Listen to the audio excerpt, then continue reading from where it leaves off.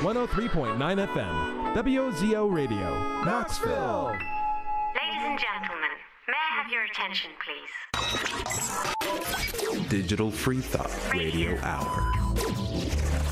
Hello and welcome to the Digital Free Thought Radio Hour on WOZO Radio, 103.9 LPFM right here in Knoxville, Tennessee. Today is Sunday morning, July 18th, 2021. I am Larry Rhodes, or Doubter5, and as usual, we have our co-host Wombat on the line with us. Hello, Wombat. Did you say it's July 18th already? It's going to do that all day long. Year gone. Wow. Hey. I'm enjoying it. It's been a good year so far. Yeah, very good. Okay, and with us today we have George, 2.5 from Brooklyn, or originally from Brooklyn. Hello, George. Hi. Hello, everybody. And Dread Pirate Higgs. How are you there? From Canada. And John Richards from England, UK, Hello. England. I'll get it right here. One of those places has to be one of them. Hello. Digital Free Thought Radio Hour is a talk radio show about atheism, free thought, rational thought, humanism, and the sciences. And conversely, we'll also talk about religion, religious faiths, gods, holy books, and superstition. Wombat, what's our topic going to be for today? We're going to be talking about double standards, why they're dangerous and why they're also really annoying. But before we get into the meat and potatoes, let's throw it up to our own Dread Pirate Higgs for our weekly invocation. Okay, I'm going to put on my hat. Give me a second. Nice. Also, Larry, the way how I think about UK and England, it's sort of like there's parts of Ireland, there's Our noodly lord, who art in a colander, al dente be thy noodles. Thy blood be rum, thy sauce be yum, with meat as it is with vegetables.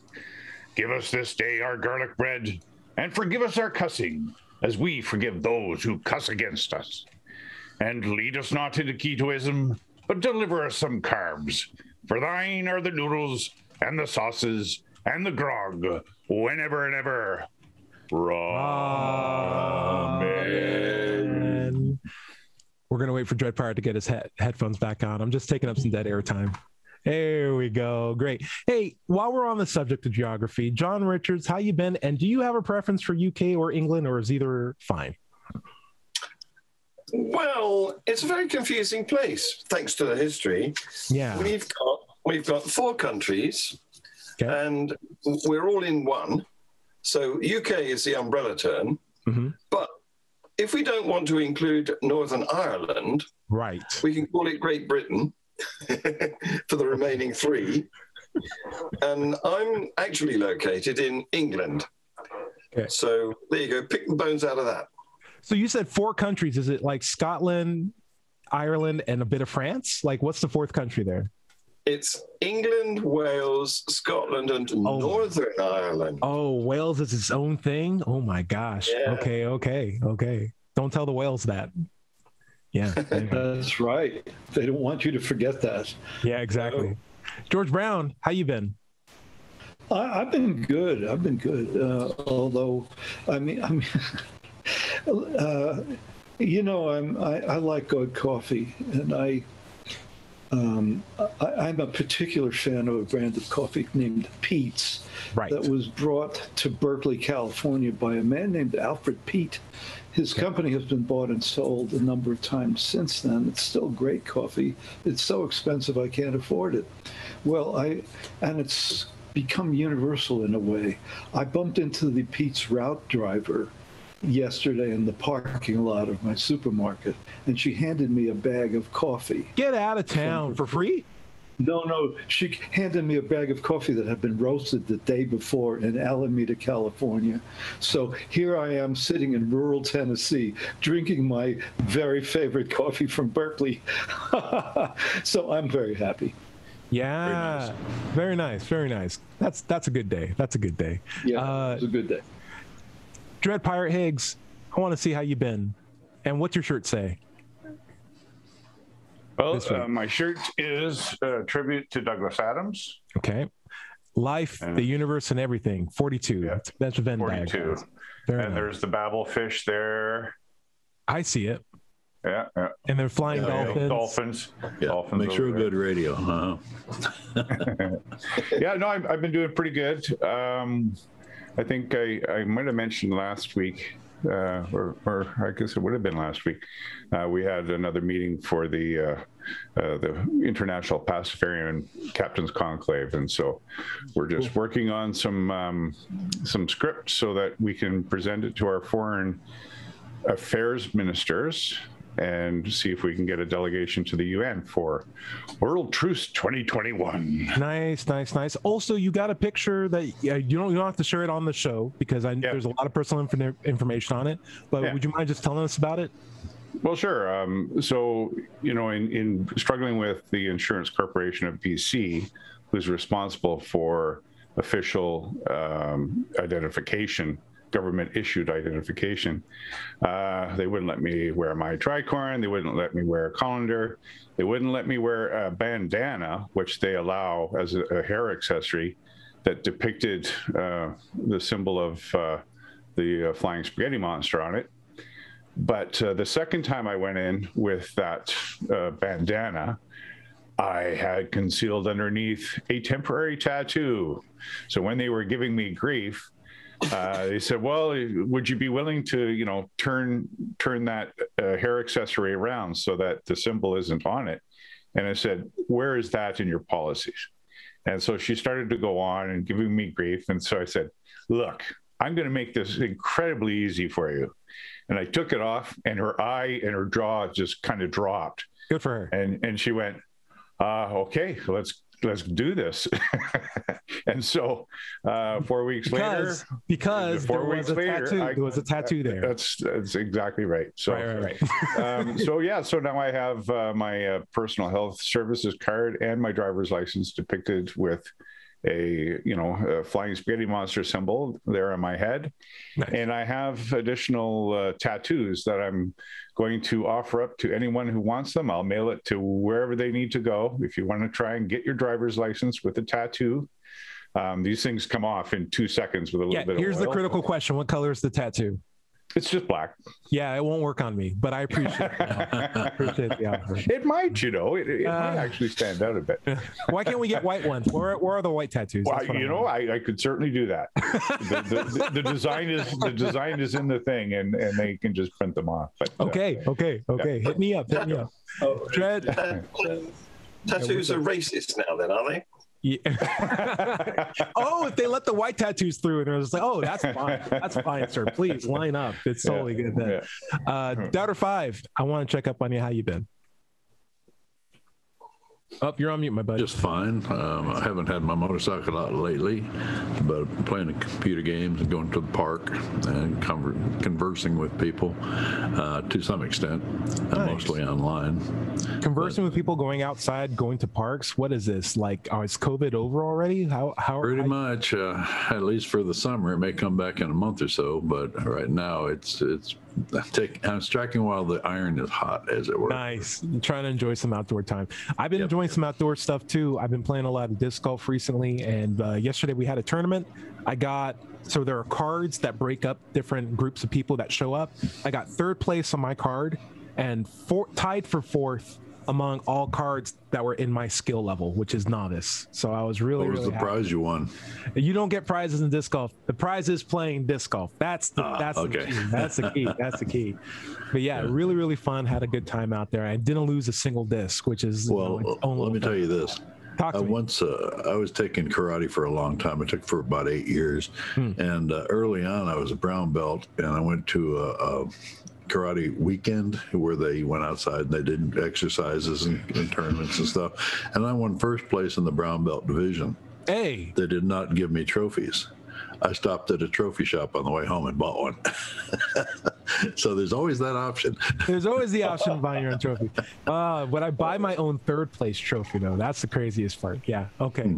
But that's good. I'm glad you won it. So today we're going to be talking about double standards, why they're dangerous and why they're annoying. Why I want to talk about it is because we had a really interesting conversation last week. Very nice guy who was on. His name was Isaiah.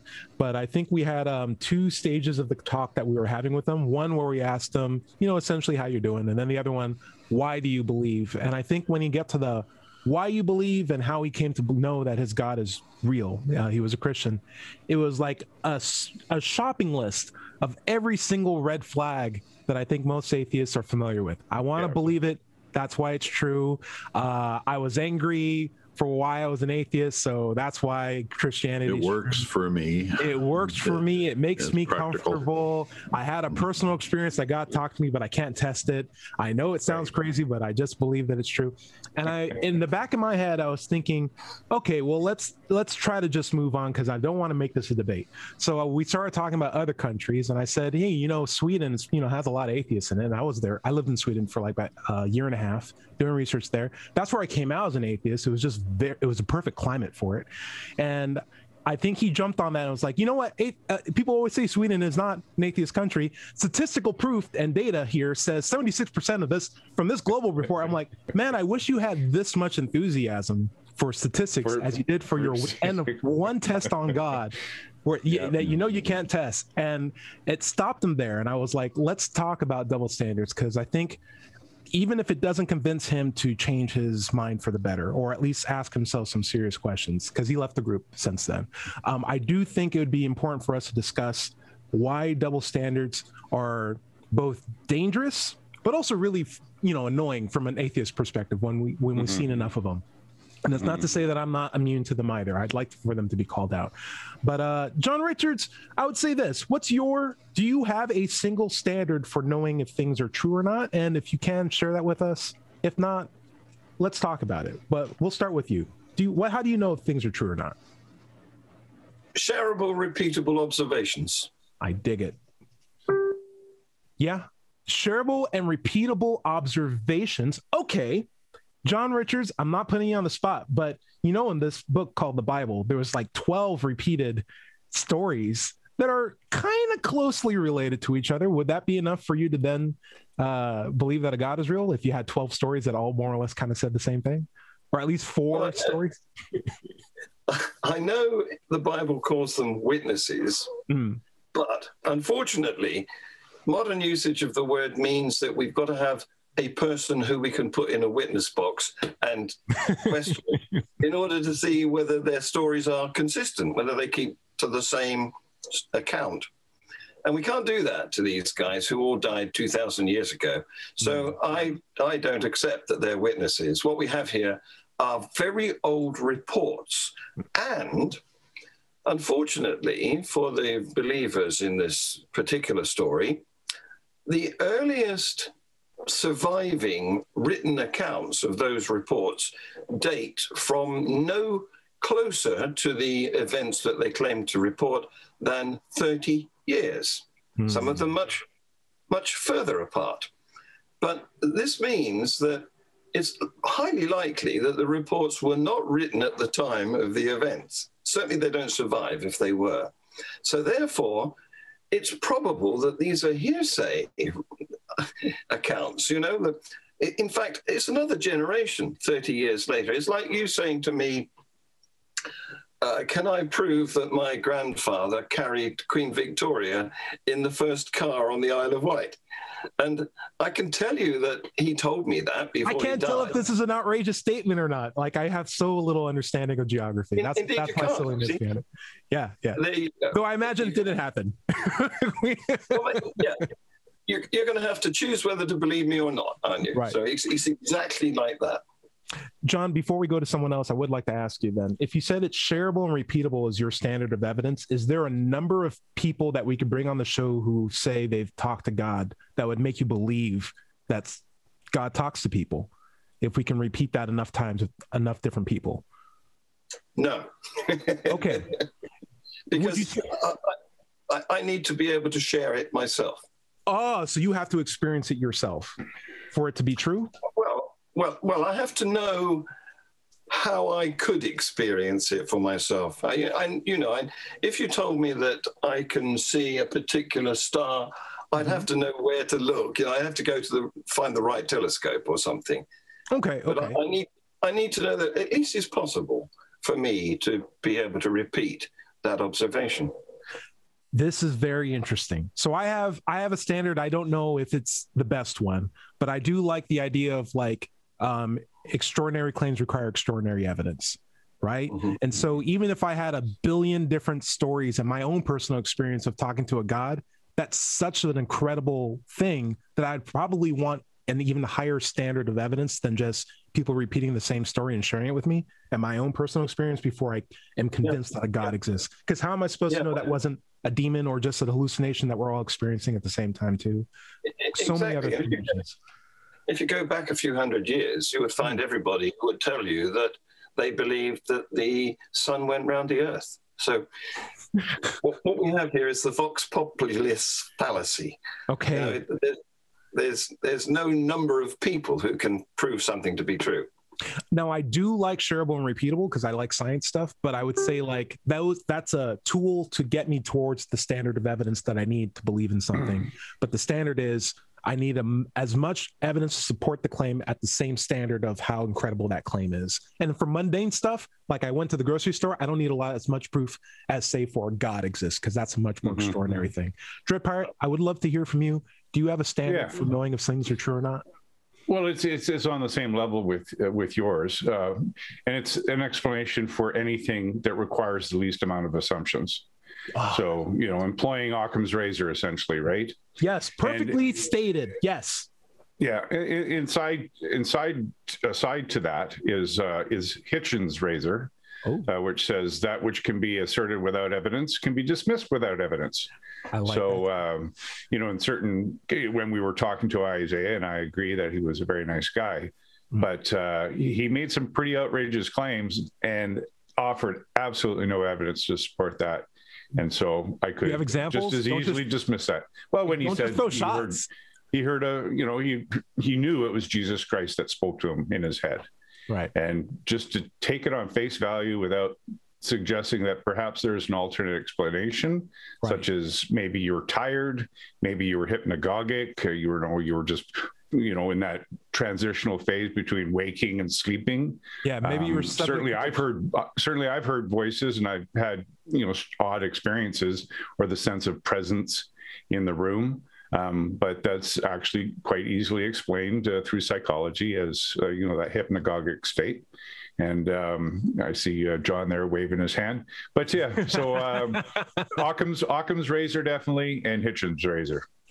Yeah, I just wanted to put in here that Occam is a village about 40 minutes drive to Get out of town. Yeah. Wow. And that's where William of Ockham lived and had his thoughts about razors. I didn't know it was a place. I didn't know it was a place either. He was looking for a close shave. Oh, there you go. Yeah, with no assumptions related. So, Dread Pirate, I loved your answer because Occam's razor is typically misnomered or miscategorized as the simplest answer is the correct one, and that is not true. That's not what it even says in the rule. It's the one with the least number of assumptions. Tends to be, not always, but tends to be the most true result. And when you make an assumption that, oh, well, this is God who's talking to me, it's Jesus Christ. Why? Because the voice says so. That's still an assumption, even though the voice told you it was Jesus. And I was like, when I heard that, I was like, oh, what a nice guy. Yeah. It's like saying the Bible is true because it says so, right? Right. In atheism, we have a saying, called tautology, where it's like, I can say everything I write on this napkin is true because it says so on this napkin. And I can share it to somebody, and people will be like, that's not the case. Well, it's like, then why is it true when the Bible does it? It's like, right? Okay. We'll go next. George Brown, how do you know if something's true or not? Well, how do I know? Our topic is double standards, and it's on my mind. But let me digress for a moment to Occam's razor, because people have been. It's been coming up to my consciousness lately. Occam's razor, and I decided to read definitions of Occam's razor, and none of the definitions talk about Occam's razor. They talk about what the principle is, but not why it's called a razor. Okay. And, so I'm always looking behind the story, and I can't find the behind in this one. Is it a Gillette? Is it a straight razor? Is it a Norelco? What kind of razor are we talking about? What is the story of the razor? So are we going to give a serious answer or a joke? John, you want to tackle this one? Yeah. Oh, he's busy. He's doing a cricket league match. All right. How about this? Larry, would you mind giving the answer for why it's called a razor? Well, it cuts out extraneous entities, extraneous options if they're not needed. If you've got a perfectly good answer, basically, if you've got a perfectly good answer or something that explains the phenomena, you don't need to put anything else in there to try to explain it further. If it doesn't, it's not necessary. Well, you see, I always want to know why something is called what it's named. Well, now that we told you, oh wait, there we go. John Richards, take your. But I didn't mention my double standards thing. And I just want to put this out as quickly as I can. Here in Tennessee,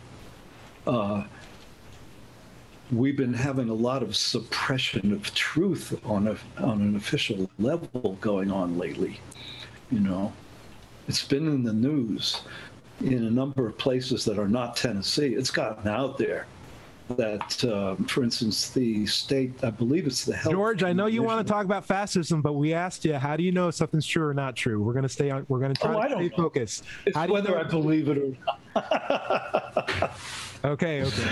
I know it's true or not is, I mean, in my own personal life, is whether it stands the test of whatever I tested with. So testing. And hopefully, testing, verification, repeatability. I like testing. Yeah. I mean, I like the scientific method if I understand what it is, and hopefully I will be able to discern it and have doubts about myself that maybe I don't. Not bad. You know? Science has room for I don't know. Dread Pirate, what do you got? Yeah. So in philosophy, a razor is a principle or rule of thumb that allows one to eliminate or shave off unlikely explanations for a phenomena or avoid unnecessary actions. Dread, what I love about you is you just say that from the top of your head, staring right into the camera. I totally know you weren't reading that. John Richards, what'd you have? Did you want to add to that?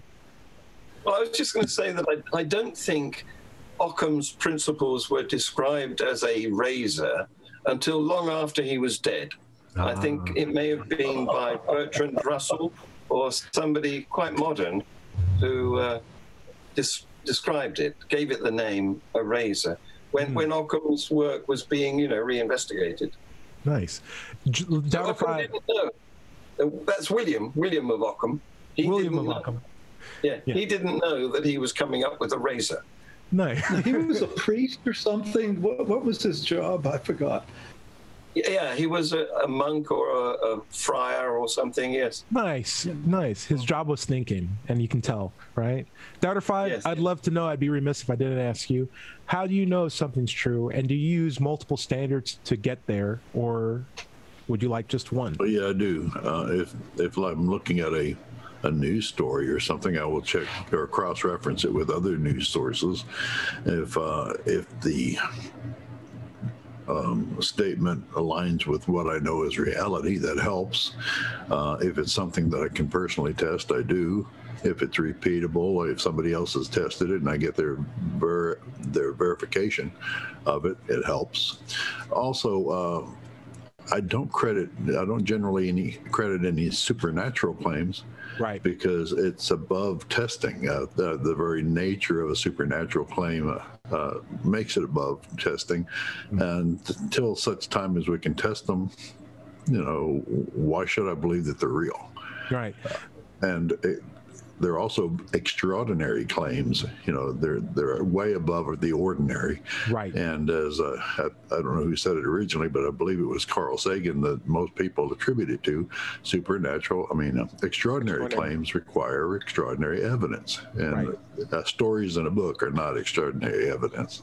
And what I'm making the point is, it's not, we're all saying the same thing. We're all saying we don't just care about evidence, we care about a standard of evidence, right? And that standard of evidence needs to meet the extraordinariness of the claim. And we can get there by testing, making sure it's shareable, repeatable, that we can actually test it, that we can actually investigate it, that it doesn't make a number of assumptions that we can't test. Like, all of these go into the aspects of how we begin to know things. And if we can't hit that standard, we will fall back on the scientific approach when you don't know something and you say, I don't know. Because that is a totally valid thing to say until you do know something. And what we found as an interesting component with Isaiah is that when he was faced with the I don't know, his default position was, well, it has to be God. We're asking him why. He's like, well, and he defaulted to a bunch of other dangerous standards of knowing things are true, such as, well, it makes me comfortable. Well, I want it to be true. Well, it just makes sense to me. And that is both potentially very dangerous as well as pretty annoying, because we've seen that a number of times. But I imagine we can probably handle that in the second half of the show. We can talk about why it's annoying us, why it irks us. Doubter 5, would you like to take us out, and we'll come back and we'll handle that subject? Well, sure. This is the Digital Free Thought Radio Hour. We're on WOZO Radio, 103.9 LPFM right here in Knoxville, Tennessee. And we'll be right back after this short break. 103.9 FM, WOZO Radio, Knoxville. Hello, and welcome back to the second half of the Digital Free Thought Radio Hour. I'm Doubter 5, and we're on WOZO Radio, 103.9 LPFM right here in Knoxville, Tennessee. Today is Sunday morning, July 18th, 2021. Let's talk for a moment about the Atheist Society of Knoxville, or ASK. Founded in 2002, we're in our 19th year. ASK has over 1,000 members, and have meekly, not so meekly sometimes, Zoom meetings every week during COVID. But we also meet in person at Barley's Taproom and Pizzeria in the old city in Knoxville, out on the patio. You can find us online on Facebook, meetup.com, or knoxvilleatheist.org, or just Google Knoxville Atheist. It's just that simple. By the way, if you don't live in Knoxville, you should still go to Meetup and look for an atheist group in your town. Don't find one? Start one. Wombat, where you want to pick up? We're going to be talking about why double standards annoy us, and we'll go around and talk about stories of double standards annoying us. John Richards, I think you have an example that you'd like to present. It's topical, too. It's this very day, our Prime Minister, what's his name? I have no idea. Maybe we won't mention something. Yeah, maybe we won't mention him for fear of being sued or something. He's a public figure. He's a politician. Yeah. Okay, it's Boris. Yeah, Boris Johnson. So he's recently been tested as positive for COVID. Now, he's had it before and he's double vaxxed, so he's not going to die or anything. But because he's tested positive, he can transmit it. And the same thing has happened, coincidentally. We've got a new health minister. The previous one had to resign in disgrace because he was caught fondling his girlfriend in his office. His girlfriend though, right? Not his wife? Yeah, or like, was he married? No. Just his girlfriend. Adults. Yes. Consensual adults? What's the problem there? All right, never mind. Well, the problem is that he was supposed to be socially distancing.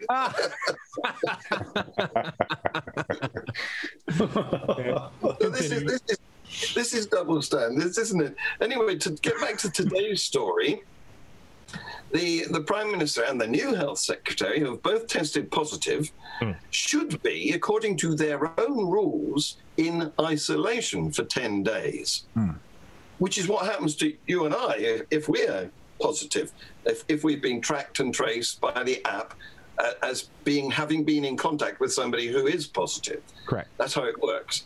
But what they've done is said, well, this doesn't apply to us.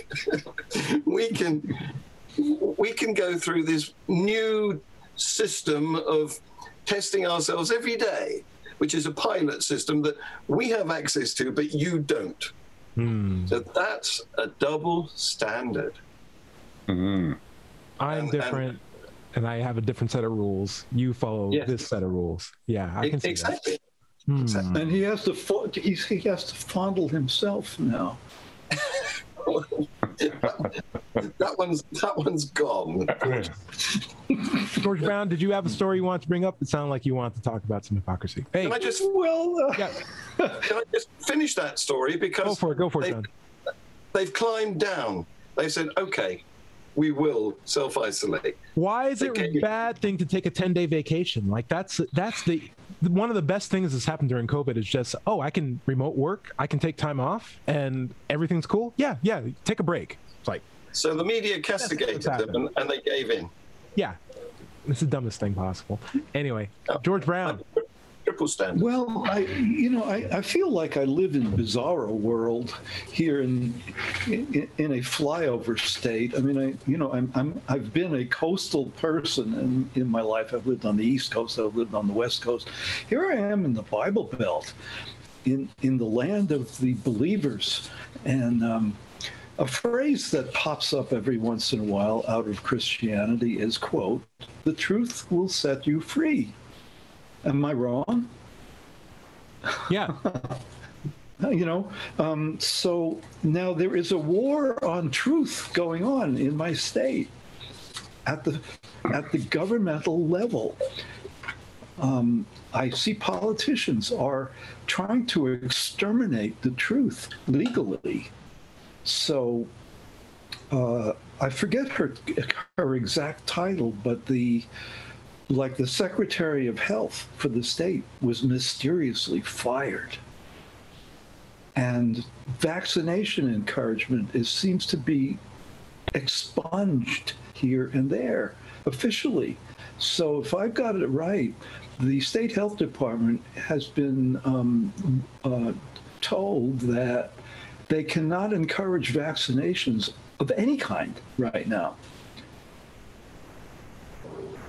The official in charge of healthcare for the state has been fired for being truthful about vaccination for COVID-19. And we have the denial of truth about Black history. What's this thing called? I forget. There's a name for it. Gaslighting. How's that? Gaslighting. Yeah. What's that? Gaslighting.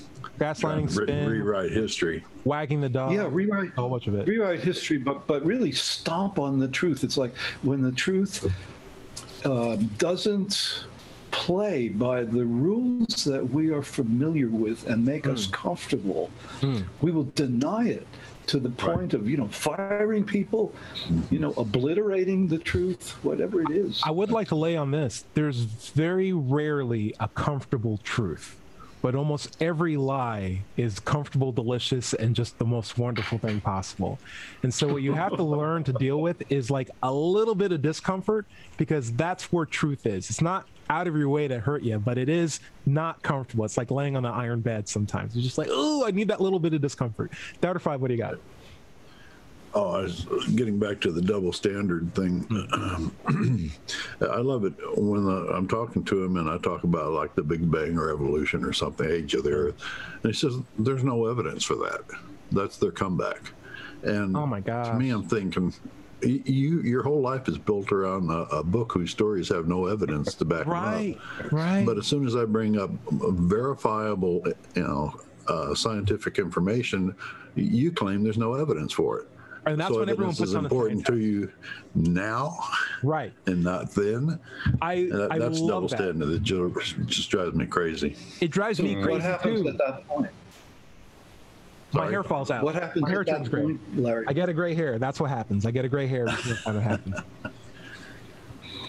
Doubter 5, I get that a lot too. I've been in labs. I've been in chemical labs with other scientists, and I'll bring up, oh wow, you have a corgi. Those used to be wolves. Isn't that weird? And they'll be like, no, the dogs never used to be wolves. They were just always kinds of dogs. And I'm like, what the hell are you talking about? It's like, yeah, evolution isn't real. I'm like, we have documented breeders that can tell you what strains these dogs came from. Animal like, husbandry goes back hundreds of years. Like that's recent. That's very recent. Like, no, they're always corgis. I'm like, you're a scientist in my lab.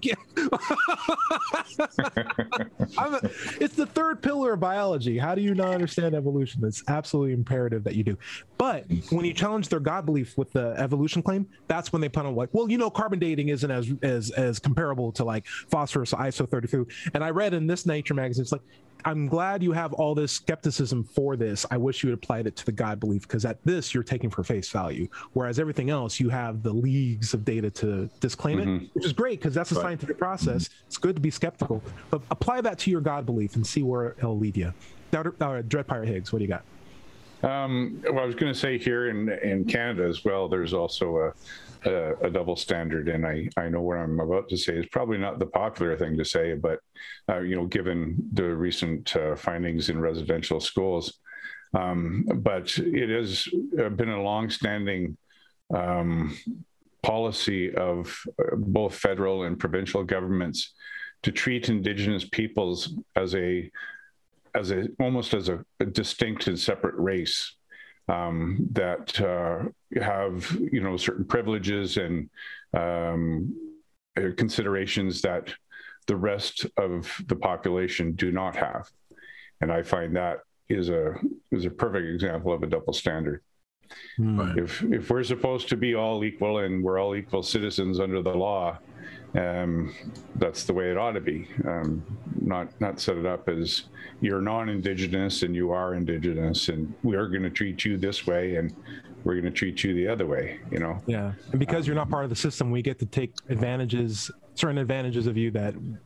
Yeah, well, I mean, you think about this. I mean, the idea of blood and soil, of course, is really an antiquated and outdated mode of thinking. It goes back to tribalism, yep. And it's a failed epistemology, really. I am every atom in my body is, from the soil here. I'm as Indigenous as anyone alive, and it just seems like an arbitrary distinction that is not really warranted, and that's kind of my feeling about it. That's interesting. I mean, I know terrible things have happened to Indigenous people by virtue of them identifying and their culture and all the rest of it, but I don't think it's the collective guilt of every non-Indigenous person that has to now bear the weight of it, and you if you know what I mean. I would only argue, and this is probably a much deeper topic for another time, but if there are systemic barriers inhibiting quality of life for a particular group of people, and they can't get a voice because they're not claimed to be a citizen or non-Indigenous or whatever, that's troublesome, because now you have you're being put essentially in a group that you don't have consent to get out of, so that you can seek the help that you need to support the group that you're in. And it puts everything at a double standard that's very strict. So it should be in a sense like, hey, sort of like, and I'll throw this out, it should be like a voluntary system of like, hey, if you want to be considered this, you can use this label. But for the most part, we are a system that helps everybody equally. And regardless of whatever label you have, we will dish out the help. Sort of like if I go play disc golf, I have a choice of being in the novice league or the amateur or like the pro level if I want to go into pro, but I have the choice of picking which one, and I can choose the level of competition I want to be in, and I'll get rated based on the one that I consensually chose to label, whatever label I picked. But it's a very complicated issue. John, it is. Well, I've got something that segues on nicely from what Dred was telling us, because you guys will know that pretty much that England was the football team was in the final of the Euros last year. Yes, I watched that. What's that mean? And what is that? Is there any American that can explain that to me? What does that mean? They're in the finals. Finals of what? The soccer. Football. Volleyball? Soccer. Something. Yeah, there you go. Oh, that's a game that involves kicking a ball. Okay. And you asked questions about disc golf, and you were like, "Oh, I don't know what this is." Okay, what's soccer? Well, it's like your game. What do you call it? Not rugby. Foosball.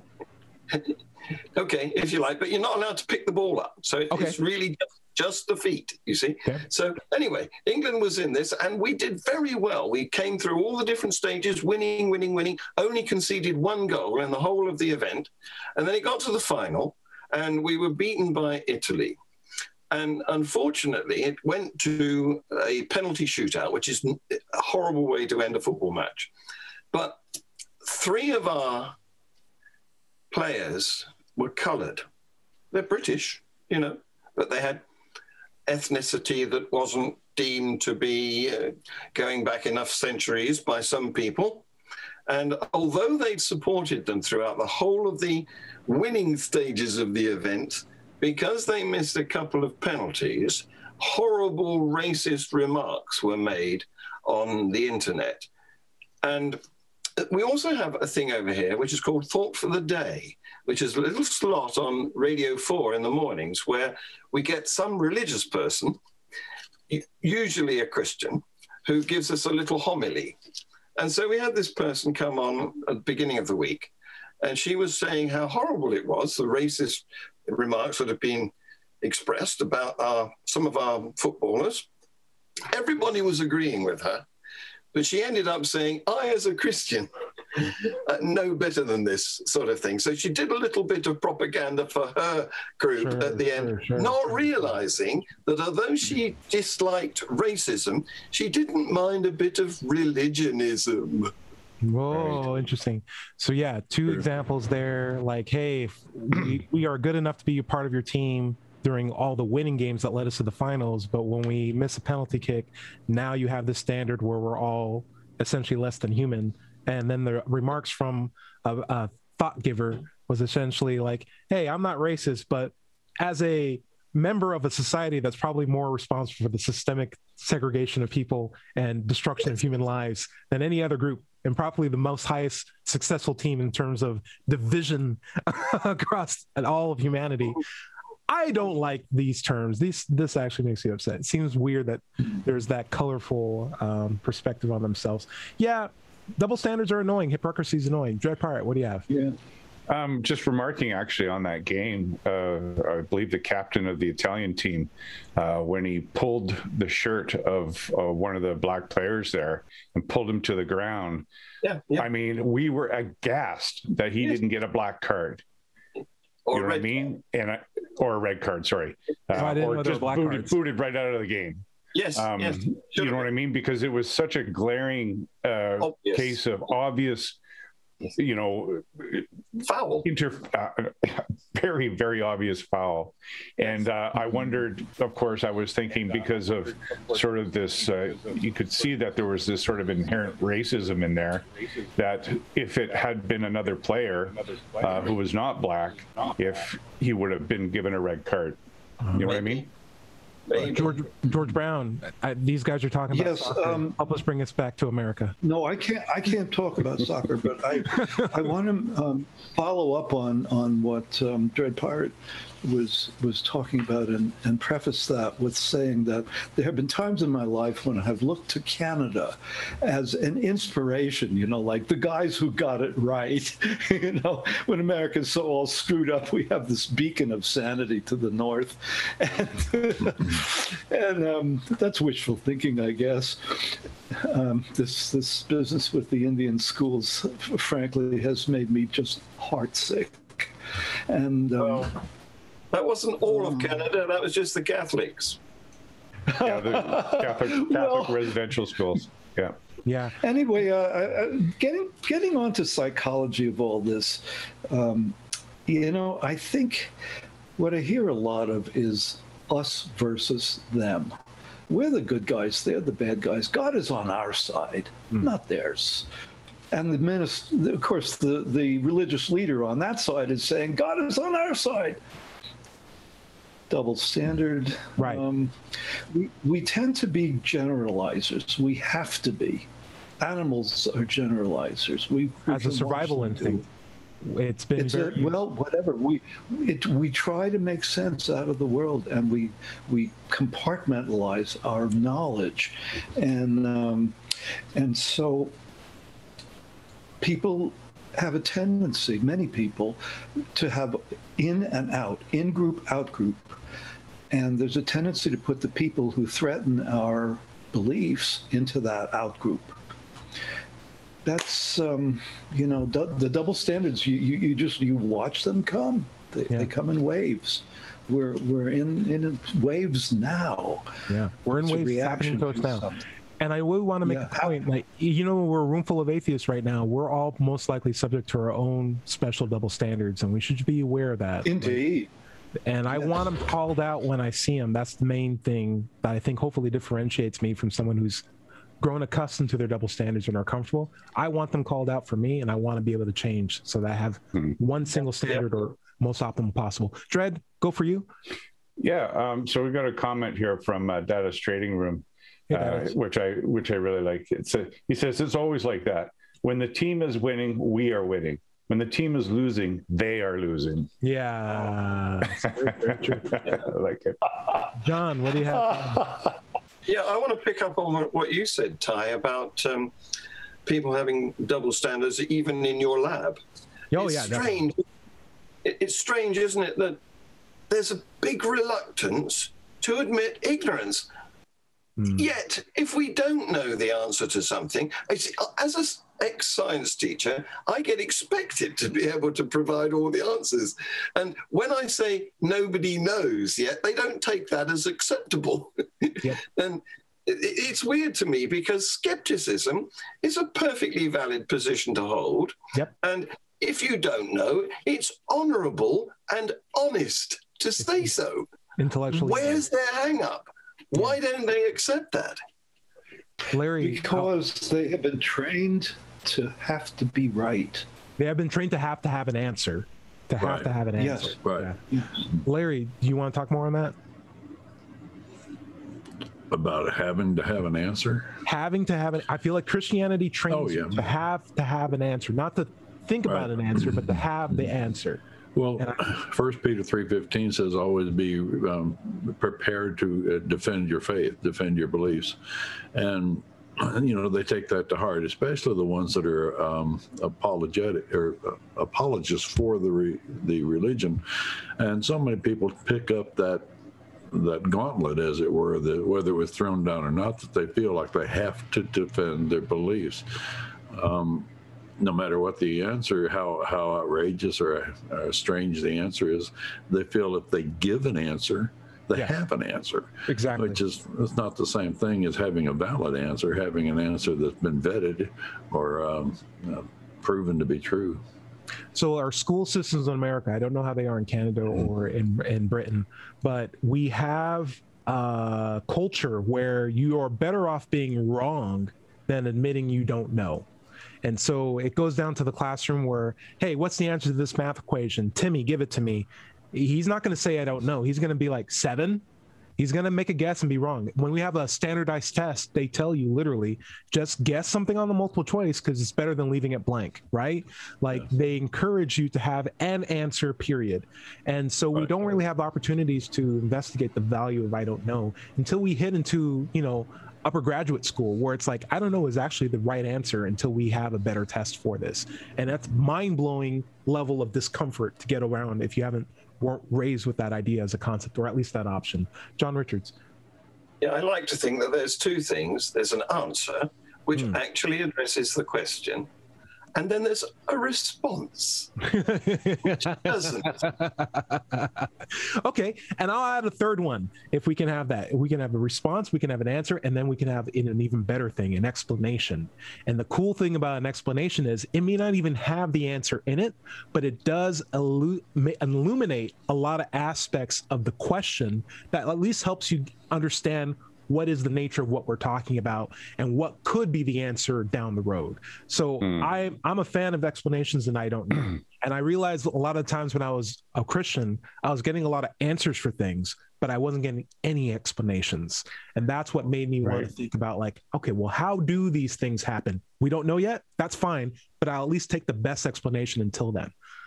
Dr. Five. Well, some explanations are better than others, for sure. Like, you ask the question to a preacher and he gives you an answer, and you ask him for an explanation. He's quite ready to give an explanation. I will listen to go on for hours, about the explanation, but it doesn't mean it has anything to do with the reality. Yeah. And then there's your parents' explanation when you say why, and they say because I told you to. That's not much of an explanation for why. So no answers and some explanations are about in the same ballpark. Yeah, that one's right up there with this is going to hurt me more than it's going to hurt you. Yeah.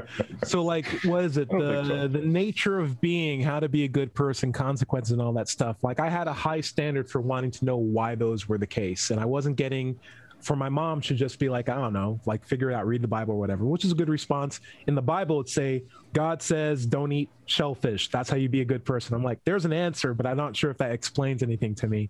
And then when I started getting explanations, they were like convoluted, they were difficult, they were complex. But that doesn't mean that they were untrue. It just means I had to heighten my ability to understand different things and how my consequences affected other people. I had to read books on ethics, morality. I had to understand, like, hey, maybe I can define my own purpose in life and try to get other people's assessments so I can have a better objective understanding of how to treat people and how I want to be treated. And maybe I don't have the final best model for how to treat people, but I at least have something very reasonable and good. And I found like that is a good enough explanation. That's what I mean by explanation. So you find something more reasonable. Sure. Yeah, I found a better answer, a better explanation, a better response. And I feel like that's the standard I want to go by. I want to go to a point where I can always improve and always have the standard of evidence that I have meet whatever the claim is that I believe or want to stay true. And if I don't have that, I'm very annoyed. If someone tells me anything other, it's a very annoying thing because I don't want to be a hypocrite. Dread Pirate Higgs, where can we find you? What's going on with you? Well, I'm live streaming this right now. It's I started at 8:00 a.m. on Sunday morning, and Pacific Standard Time or Daylight Time, depending on what season. And I can be found on Mind Pirate, MINDPYRATE, nice, on YouTube. That's my channel. Very, very cool. Did you get 100 subscribers? Hey? Did you get 100 subscribers, my friend? I'm at 90. Let's go. He's only 10 away, guys. Blow this thing up. All right. Yeah. Well, hopefully, with now that we're putting the link into Larry's putting the link into the chat room, we'll get some more viewers and more subscribers. I'll tell you how you do it. You just say that your videos are for kids when you upload on YouTube. We'll disable comments, but everybody will be able to see it. It's a question of whether you want that or not. John Richards, future self-proclaimed president. What's going on with you, and where can we find you? I don't accept that description. You can find me on Free Thought Productions. That's a YouTube channel where I do my Global Atheist stream and my Free Thought Hour every week. Goes out on Saturday. I've got a great guest coming up next week. He's an Australian who is a lecturer in chemistry, and he has a lot of thoughts. He's got a lot of thoughts to say about evolution, indeed. So that'll be fun. A chemist who has opinions on evolution. That's interesting. Okay. I'd love to hear that. George Brown, Pete's Coffee. Where can I get a cup? Well, you can only, in this state, the only place where I know you can get a cup is, I believe, Nashville. Okay. There is an affiliate store there, but you can find Pete's Coffee in many supermarkets these days, and I get mine at Ingles, but I don't get it very often because it's not cheap. Oh no! This is good stuff. It's good stuff. Now, anyway. In this part of the show, I just want to say that you inspired me, a person of a Jewish heritage, to have shrimp for lunch. Nice. That's it. Out of me. Very, very cool. Doubter 5. You'll go to hell, George. That's what the hell you're going to. I'm going to go to somebody else's hell. I'd be sorry to do it. Plot twist, Jews don't believe in hell. There you go. Doubter 5. What do you got? Well, my own content can be found on digitalfreethought.com. Be sure to click on the blog button for our radio show archives, atheist songs, and many articles on the subject. My book is Atheism, What's It All About? It's available on Amazon. And you can find my YouTube channel by searching for Larry Rhodes or Doubter 5. If you have any questions for this show, you can send them to askanatheist@knoxvilleatheist.org, and we'll answer them on future shows. And if you're having trouble leaving religious beliefs behind, and it can be hard, you can find help at recoveringfromreligion.org. There you go. There's my book. Yay. Thanks, Dred. If you're watching this on YouTube, be sure to like and subscribe. This has been the Digital Free Thought Radio Hour. Remember, everybody, including George, is going to somebody else's hell. The time to worry about it is when they, excuse me, when they prove that heavens and hells and souls are real. Until then, don't sweat it. Enjoy your life, and we'll see you next week. Say bye, everybody. Bye. Bye, everybody. Bye. So I heard a voice in my head that told me atheism was true.